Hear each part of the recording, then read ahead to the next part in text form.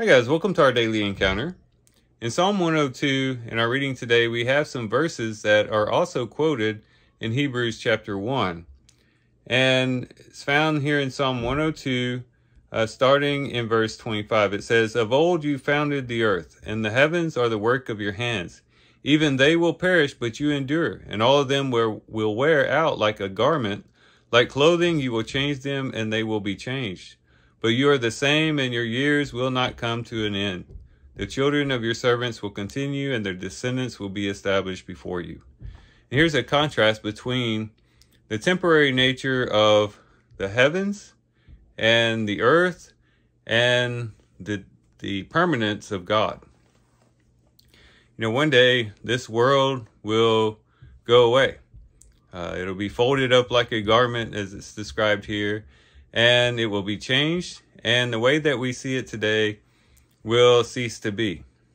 But God is eternal, and he never changes, and he'll always be there, which ought to cause us to think about where our allegiance lies.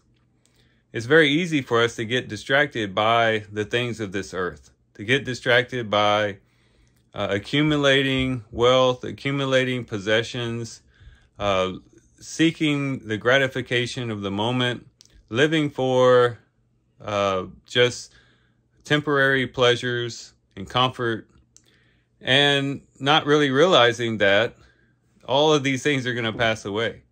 That all of the cars that we buy, the possessions that we take in, all the even accomplishments we might make that put us ahead in this world, as wonderful as they are for the moment, ultimately it'll all be gone, and the heavens and the earth will pass away. And this is one of the reasons why the Apostle John tells us not to love the things of this world.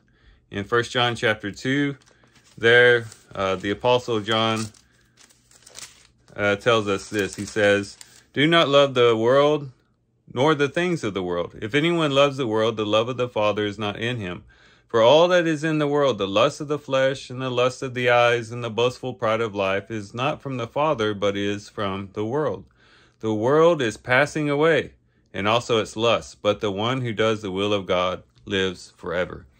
So if we're going to live for this, just the temporary things, those things will perish. They won't last. And so what we ought to do is lift up our eyes to the eternal one, the one who will endure forever throughout all the ages, and realize that we need to invest our time, our devotion, our love into God.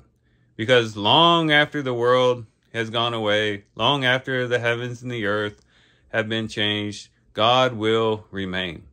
And so he should be our utmost desire. He should be the one that we devote our hearts to, our lives to. He's the one that we should offer our bodies as a living sacrifice for. And he should be our ultimate goal in life and our ultimate purpose in life. And so hopefully our reading today will help us to remember that, and not to get off track, not to get distracted by the things that allure us in this world, but to stay fixed on God and keep our eyes fixed on Christ. So these are some things we reflect on and think about as we do your reading today. With that, guys, I do thank you for watching the video today. Hope you guys have a great day. Love you guys. God bless.